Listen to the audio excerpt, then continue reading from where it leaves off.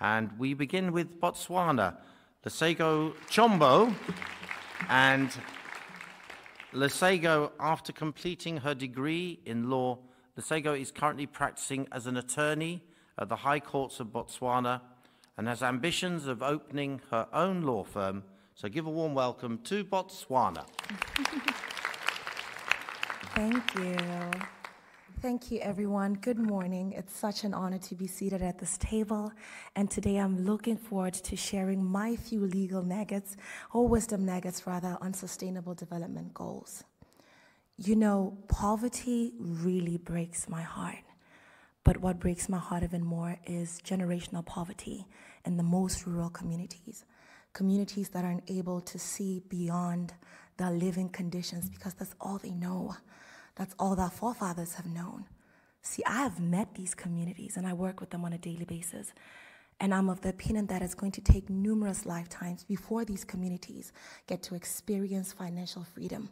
And as disheartening as that fact may sound, it has made me think that there is a need to mitigate the living conditions of poverty-stricken communities by helping them and tackling other developmental opportunities over and above economic empowerment. And I'm very proud that My Beauty with a Purpose, the Genesis Project, has found a formula that creates sustainable development for economically disadvantaged communities while taking into account their limited financial means. We run a developmental program that equips parents with the necessary skills and behavioral attributes of how to create a conducive environment for the economic, physical, social, mental, and cognitive development of their children. And we do this because we know that it applies to 5 sustainable developmental goals.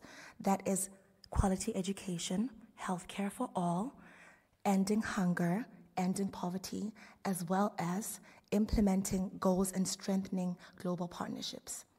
We have intimate conversations with parents in economically disadvantaged communities where we talk about issues such as nutrition in order to end hunger and deaths caused by malnutrition in alignment with Sustainable Development Goal number 2.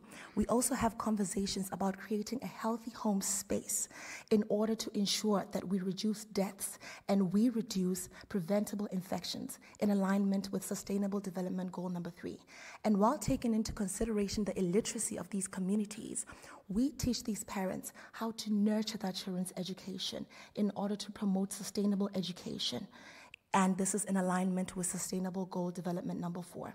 And because we are so passionate, under the Genesis Project, we're very passionate about sustainability, we work with communities and with stakeholders in the community in order to implement this project.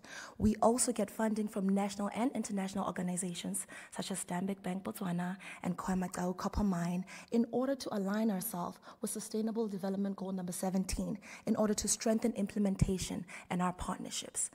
I truly believe that teaching these communities about day-to-day and practical skills, behavioral attributes that they can practice on a normal day is the key to end poverty and to strengthen, to fulfill, to pursue, to achieve sustainable development goals at grassroots level. And I think that this lesson is the bridging gap that these communities really need in order to have justice against poverty. Thank you.